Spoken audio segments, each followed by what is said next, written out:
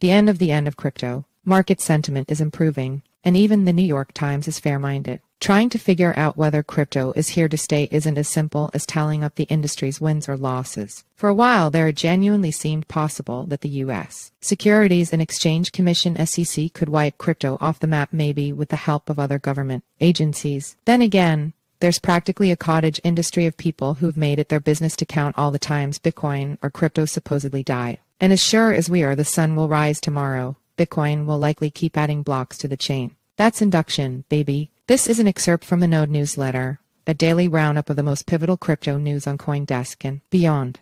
You can subscribe to get the full newsletter here. Without speaking out of step, it seems like the overall mood of the crypto scene has shifted. Last week, the Greed and Fear Index for measuring sentiment in Bitcoin markets flipped bullish, beginning with BlackRock's surprising move into the realm of crypto exchange-traded funds ETFs and running through PayPal's just-launched stablecoin. It seems like most of the major crypto news headlines are pointing a way forward. Ripple Labs didn't exactly win its long legal battle with the SEC, but the part it didn't lose could be significant for token issuers going forward. Industry villains seem to be getting some comeuppance, with Sam Bankman-Fried being thrown in the clink and the Three Arrows Capital jabronies getting sued. So is the bottom in. That's not really for me to say. But now that the SEC has finally unloaded its worst against sector giants Binance and Coinbase, FedNow didn't siphon off all interest in crypto, and meaningful legislation has passed never-before-seen hurdles, it seems like the worst is over yet. Sure, there are still many long-term risks to crypto. Proposed custody rule changes could put crypto into a hostage situation. CoinDesk semi-strange parent digital currency groups Bitcoin trusts could unravel, and quantum computers could one day break cryptography's back. There's likely plenty of tail risks and black swans and bitter ends ahead. Just yesterday, the New York Times published an article essentially calling the end of people who call the end of crypto.